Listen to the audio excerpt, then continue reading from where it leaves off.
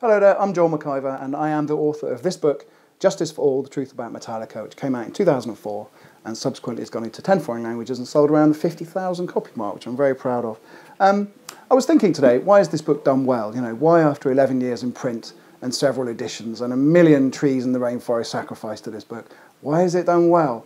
And one of the reasons is that it goes very deeply into the personalities in Metallica. It talks about what shaped them. It talks about the very sort of European liberal middle-class upbringing of drummer Lars Ulrich. It talks about the sort of diametrically opposed upbringing of singer James Hetfield. The kind of, I don't want to say redneck, but certainly there's a working-class approach to life that informs his worldview, and so on. It goes especially deeply into the life and work of Cliff Burton, the bass player who died in 1986 and was always a big hero of mine. I did a lot of first-generation research into what exactly happened back then in that coach crash in Ljungby in Sweden. Pulled in a load of witnesses to talk about that and to emphasise the ambiguity of what actually happened on that day. Anybody who's familiar with the Metallica story will understand what a key turning point that was in their history, and that in this book is explored quite deeply.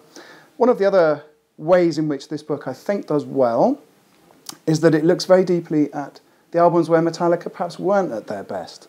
And if you're a Metallica fan, then you'll know exactly what I'm talking about. Specifically, we're talking about the Load album from 1996, the Reload album from 1997, and St. Anger, which was from 2003. Now, these albums did not show Metallica at their best. And what I do is I go deeply into the reasons why that was the case. The motivations behind the music, the execution of the music, the mood that the band were in at the time, and the events that surrounded them and the environment in which they were working. In many ways, Metallica are the Led Zeppelin of our generation. It's very difficult to overstate their importance to today's music scene. And this book, I feel, documents that evolution in great depth. And I'd love you to check it out. If you're a Metallica fan, please consider looking into this book. Thank you very much.